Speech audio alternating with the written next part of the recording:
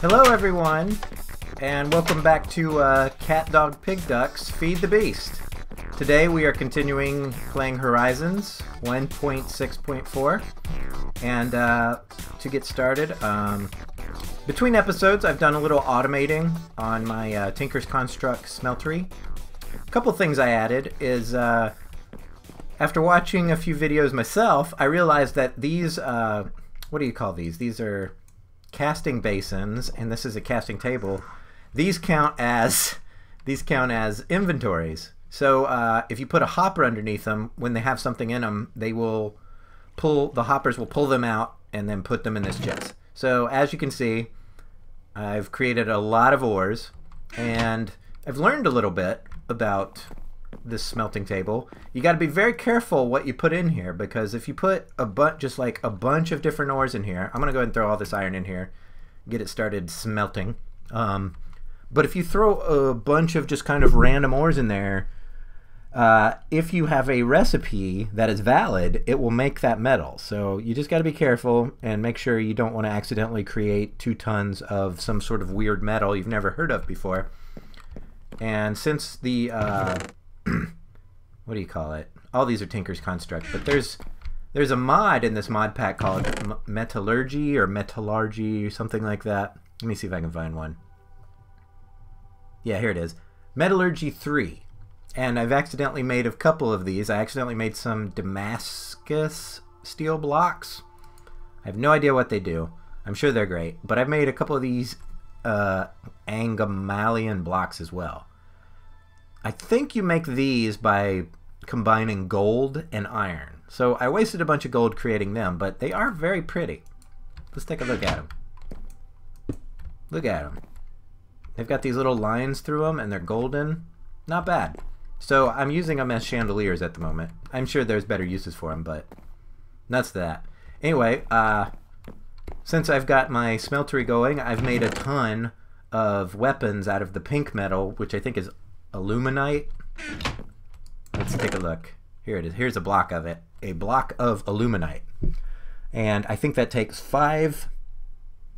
Yeah, I think it takes 5 aluminum, 2 iron, and 2 obsidian. And look at these blocks. When you put these blocks down, it has a little heart on them. Adorable. Oh. Anyway, so that's something. But my favorite material to make in the smeltery, for tools anyway, is steel. For steel, you need 1 part iron and 1 part magnesium. And magnesium ore looks pink. I don't have any of it because they turned it all into steel. But yeah, it's pretty amazing stuff, and it's very durable. It's even better than aluminite, or however you say it. So what I'm going to do... Oh, I wanted to show you this real quick. So this is a redstone clock from Extra Utilities. It's very cheap to make. I think it's just a redstone torch, redstone, and stone. If you put that above any one of these little spouts, it will pulse a redstone signal to the spout and just constantly hit it up. So I've got a switch on here turning it off, but let's turn it on. So look, it's draining the iron out of here. And with the hopper underneath the table, as soon as that solidifies, it's going to pour the next one. So this is draining the contents of the smeltery out. So it's a little bit of automation. And, you know, instead of setting up a Tinker's Construct pulverizer and macerator, or no, it's a pulverizer and a furnace, I'm just going to use the smeltery to double my ores, because they operate the same way. Every ore gives you 2 ingots, so it's still pretty good. So this is it's a little bit more of a process, but I think it's much more interesting. So what we want to do at the moment, we want to make a very large axe. So we want the broad axe blade. Let's get some of this stuff out of the bottom of the inventory. What else would this need? I think it'll need a large plate. We'll need the large tool binding and the large tool rod. So let's get this started. So we'll put that there. Come over here and select the liquid metal we want to pour out. If you just click on it, it'll go to the bottom, and then that's what will be available to drain out of any of these pores. So we'll start that. Do it manually. I think this head takes 8 steel ingots to make. But trust me, it's going to be worth it. We're going to do a little test today, something I haven't tried yet. Okay, so that's made. Let's make the large steel plate, which also takes 8 ingots. Oh man, I hope I have enough steel to do this. I should. So, yep. Get that going. Looks like it's done. Oh, I put it back down. 1 tough binding. Let's see. Yeah, here they are. 1 steel broadaxe head, 1 steel large plate, and here's the binding. Good, that got done relatively quick. Come on. Okay, so click that out. There we go. And the last piece, the rod. Oh wait, did it go? Is it done already? What did it do? All right, let's try that again. I think I just may have double clicked it or something. There it is. Wonderful. So you can experiment with different combinations of things, but I have a tendency to just try to make them all out of one material to keep it simple. Like if I had made this tough tool, this tough binding out of paper, it would give it 1 more modifier. But it's an axe. How many modifiers can you put on the damn thing? I mean, seriously, I don't see the point in over-modifying an axe, because chances are you're just going to die with it and it's going to despawn. But here we go. 1 lumber axe. So let's call this something. Let's literally call it something. Something! Oh man, look at that. That is something. I went ahead and made me a hammer as well and put a bunch of stuff onto it. One of the things I'm very pleased about in this mod pack is how you can make mossy cobblestone. So look, I've got tons of cobblestone.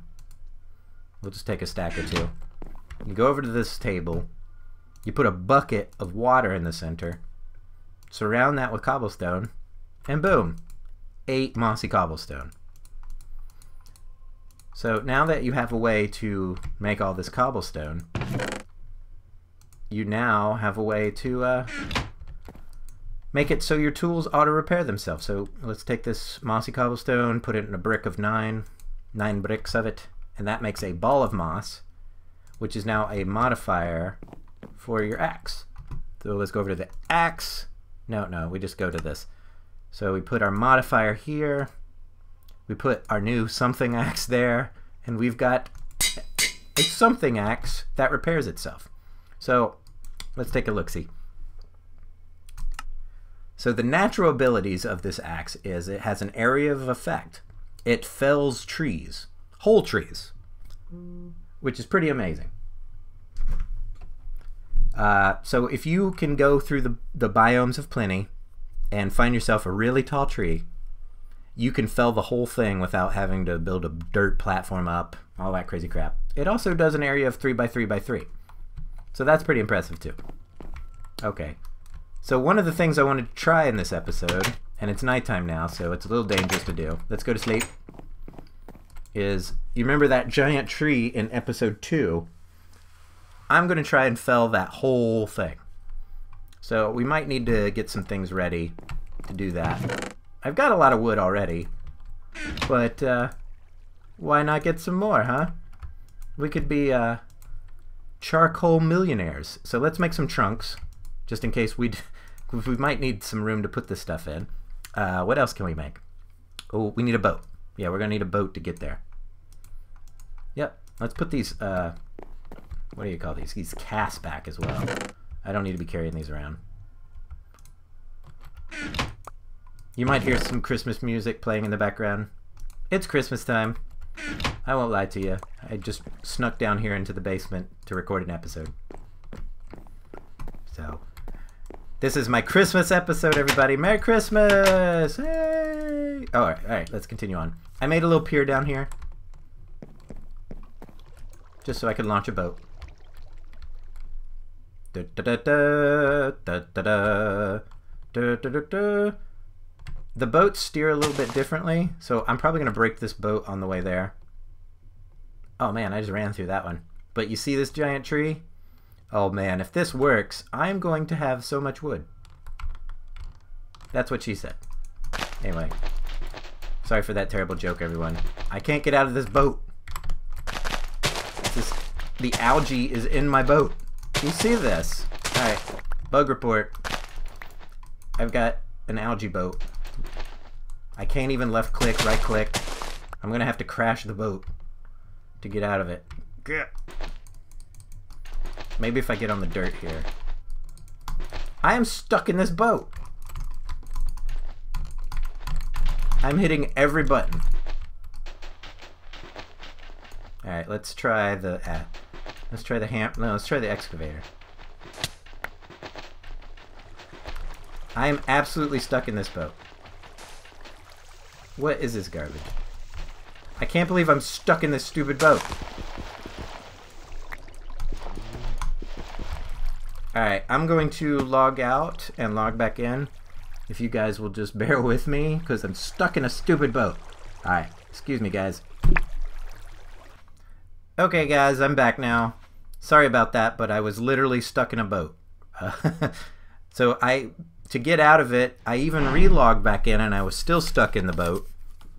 What I had to do was crash into the shore at top speeds in order to break my boat. So, fun with boats! Huzzah! Anyway, what we came here to do is chop down a tree. And that's what we are going to do. Here's the tree. It is a mighty tree. It even has dirt growing into it. So let's have at it. We'll start here at the bottom. And, oh my god, my game totally froze. Oh, it's raining! Oh, it's a Christmas miracle! My dog is even so excited she started barking. How wonderful. So, wow. There is another one of these trees right over there that I could do the exact same thing to, but it kind of seems like a miracle of nature, these giant trees. So I'm just going to let them go. I'm just going to collect the wood in these trunks. I think I've caused a super lag on my server because I'm getting like 0 frames per second. And my dog will not shut up. It has angered her. She's angry at this frame rate, as I am as well.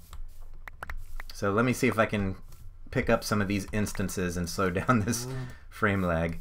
So bear with me, folks.